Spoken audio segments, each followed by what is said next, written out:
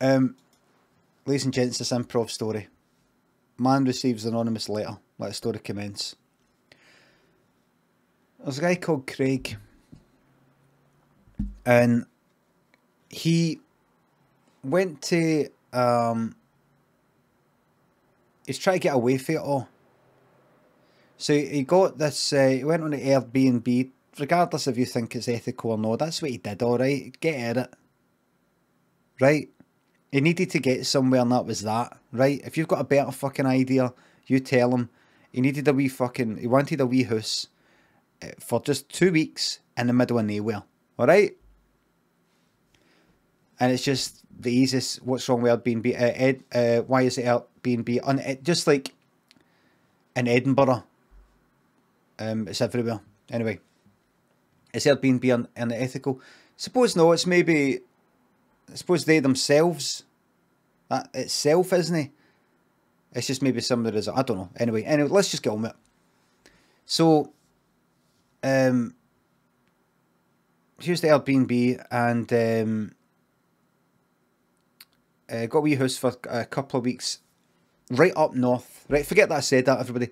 Right up north in Scotland, in a kind of wee, like, you know, if you're going, if you're on a train or something like that, and there's like tons and tons of fields and hills, and there's a wee house up there in the trees, and you might go, oh, the house stays there. Right, it was like that. That's where he went. So he moved out there for just 2 weeks. Didn't move there, he just went there just to get away from it all. And he stayed there one night, then another. There was a wee shop nearby. He had a motor with him. He drove, went to a wee shop.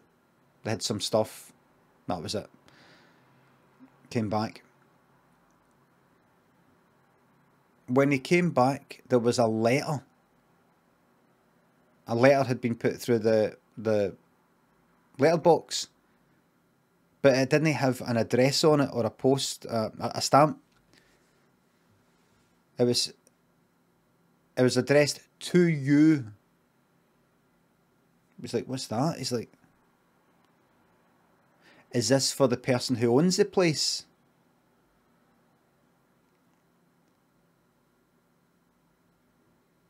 Is this for the person who owns the place? Or is this actually for me? Is this from the person who owns the place? Or would it not just say my name? Like, right. So he left it for a few hours, just kind of looking at it and sort of looking through it. He thought, my curiosity's got the better of me. I'm going to have a look. Sorry, my eyes are a wee bit nippy because I didn't get a lot of sleep.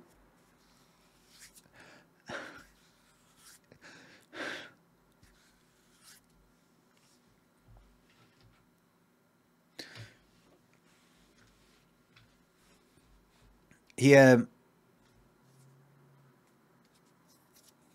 fucking fluff everywhere, imaginary fluff.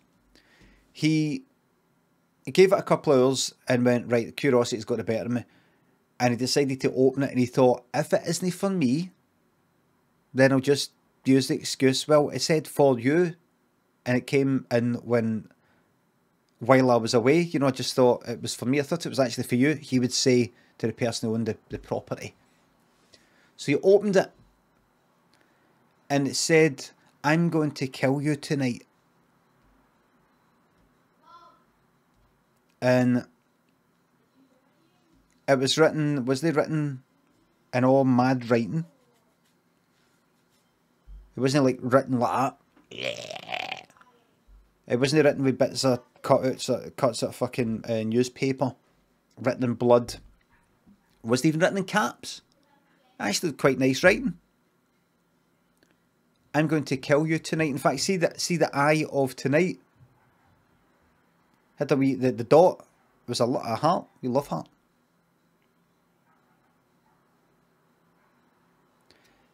So he's like, what's this? And he smelled it, and it actually smelled nice.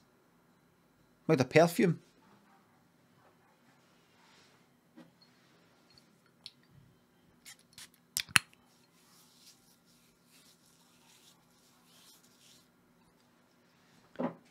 Smelled the perfume, it was nice. He thought, is this? It almost looked like a Valentine's thing, like a kind of, like you know when people go like, oh, you killed it, like with some fucking audition in X Factor or something. Oh, you killed it, or thing he was on some program, fucking Graham Norton or something. They killed it, they slayed it, you know, that shite. Maybe it was a Valentine's for somebody. There's a mix up, and I'm going to kill you tonight, meaning I'm going to do good things to you tonight. Oh my God, you're killing me with all this sexiness, like that. He thought, here, wonder what this is. So he thought, right, I better get ready. So he thought, right, I'm going to take all my clothes off. So he took all his clothes off and lay down in bed. And he thought, right, I'll put the lights off. He thought, no, keep the lights on. No, put the lights off, but have a wee candle. Have a candle there, right? So he's lying there, naked. And he thought, oh, I wonder if it's like a sexy witch or something. We'll see. Sexy witch that lives in a cave. He thought, do that'd be good. And then maybe go back to the city with a curse. Some sort of sexual curse. Like, I mean, in exchange, she gave him a curse. No, I don't mean that. No, I don't mean that. I mean, like an actual magical curse. Magic. Like magic, I mean. Actual magic. So he's lying in bed and he heard this.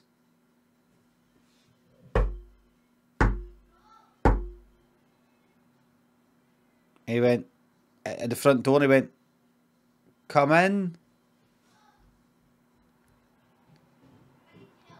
And then he had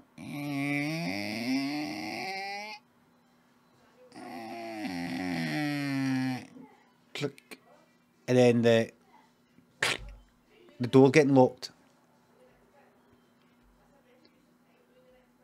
and then he kept his eyes shut, right,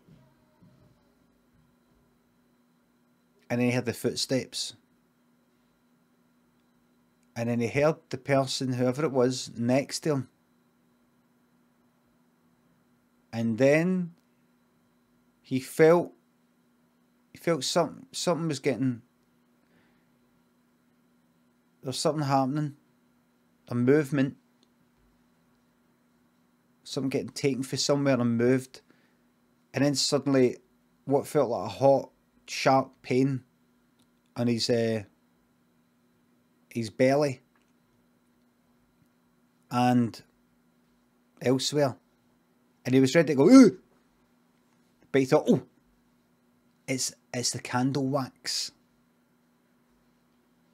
It's the candle wax. Taking the candle and dripping the hot wax, like that kind of sexy pain sort of thing. Sexy pain. And he was like, oh.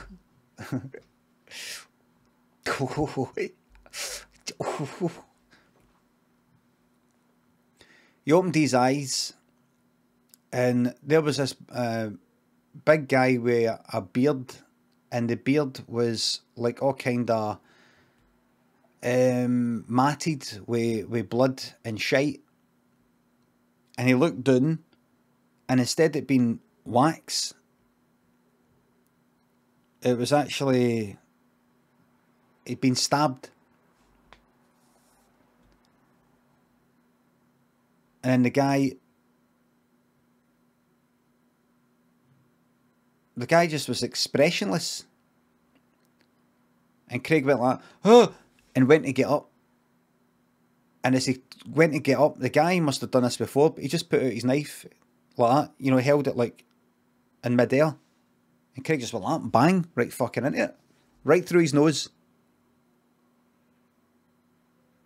He had a knife, it just went right up to the hilt. Right through there. There. Bang. Right in. And he was like that. Because you'd be like that. You don't know what to do. It's not went into your brain. It's not went into your eye. But you're just looking at it. You see it like that. You see the handle there like that. Like that.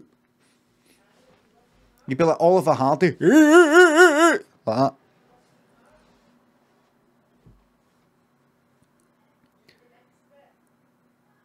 Craig went to then pull it out, but the guy went like that. And grabbed Craig by the hair, right? And it went like that. Bang, punched the knife down, the handle down. And the blade did go up and slice through the brain. Craig hit the deck. His legs were like that, on the ground. And then the guy with the beard just sort of crouched down next to him, started stabbing into him.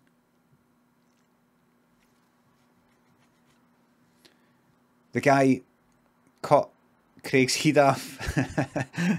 I got a pot out the cupboards and boiled his head. Took out his brain and ate it like it was haggis. Mixed it with some pepper.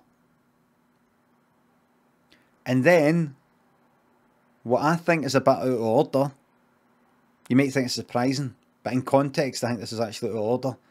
He started kicking fuck at Craig. The guy's dead, for fuck's sake. He started kicking fuck at him. There's no need. The end.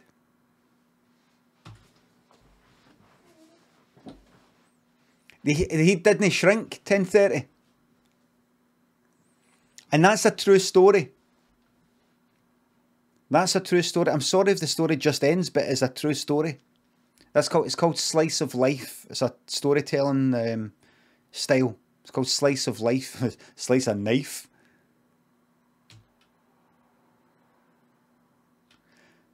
How do I know it was true?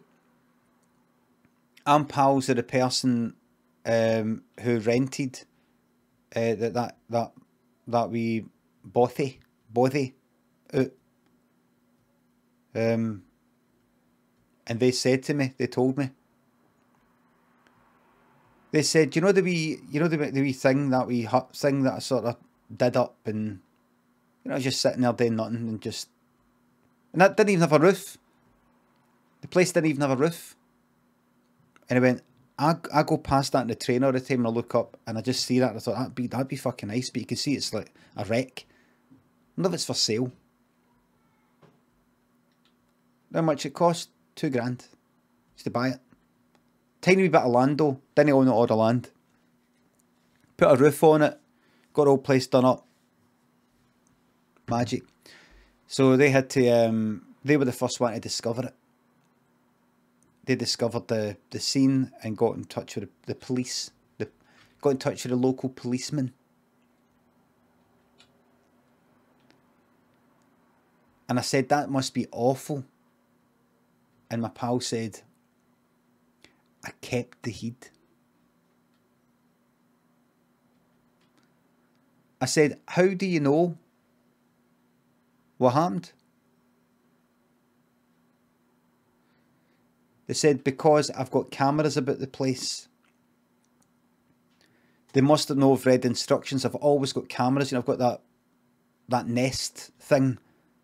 Quite visible. Very visible. It's got a wee red light and everything.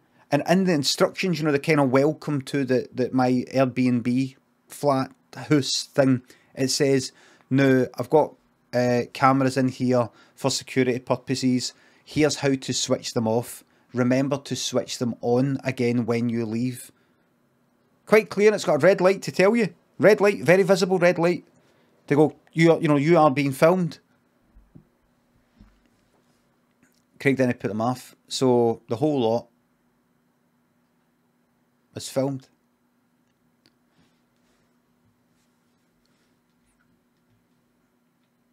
But they deleted it.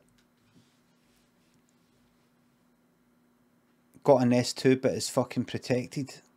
You what? I don't know about that. Stephen, thanks for the sub. You'll have much joy with melatonin. Didn't get it, didn't get around to getting it. It's fine, I don't need it. I just fell asleep during the daytime yesterday. Yam, thanks for £3. Let me have depression, you always make me laugh. Is there any advice you have to keep going on through the hard days? I can only speak for myself. I don't know. I don't have that prolonged, serious fucking depression. I just have these sort of dips and all that now and again.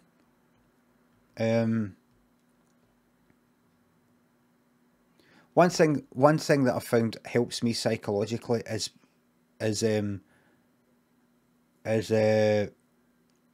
there's something I don't like, it's saying to myself, I fucking hate this. Bottling something up, I really don't like it. Saying to myself, this is fucking shit and I fucking hate it. Cheers me up.